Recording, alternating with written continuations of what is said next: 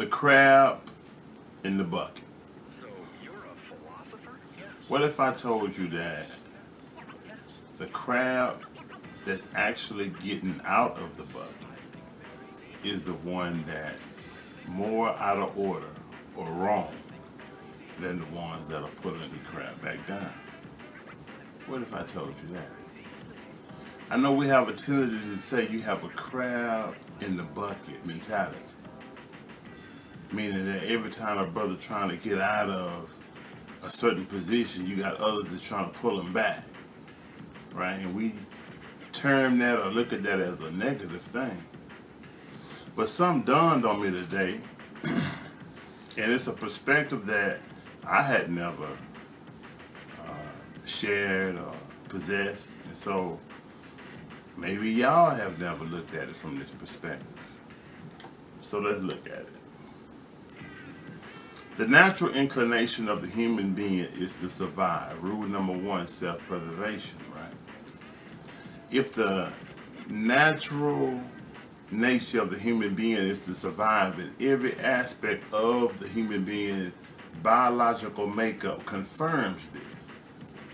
From the cell, the smallest cell is designed by nature to survive, which in turn every cell in your body is trying to survive. And everything in your body has a cell, therefore, which in itself triggers into us that same natural animalistic nature. Rule number one, self-preservation. Survive, right? Survive, survive, survive, and then you have what we call the flight or fight. I think it's a method or mode, but it's a natural human and animalistic inclination. Either you're gonna fight or flight.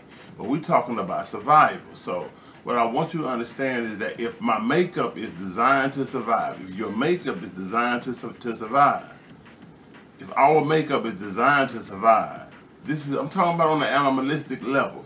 I'm saying just our natural physical. When we say I'm saying physical, your flesh.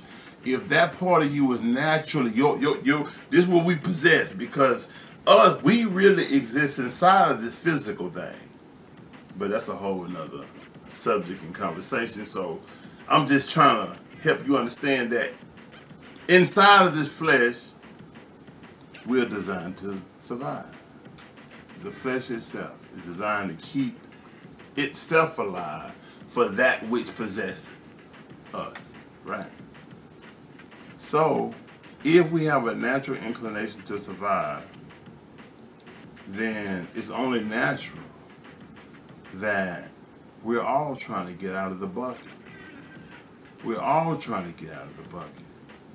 We're all trying to get out of the bucket. And so when I was thinking about this game that Derek Grace has called the in-home banking game, and he said the game isn't set up where there's competition on the table, and it's a game where 2 to 8 people are playing.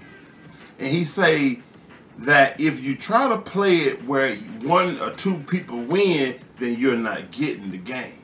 You're not getting basically the reason or the method or whatever that he's trying to teach with the game. That the game is designed for every player to beat the system which is incorporated in the game.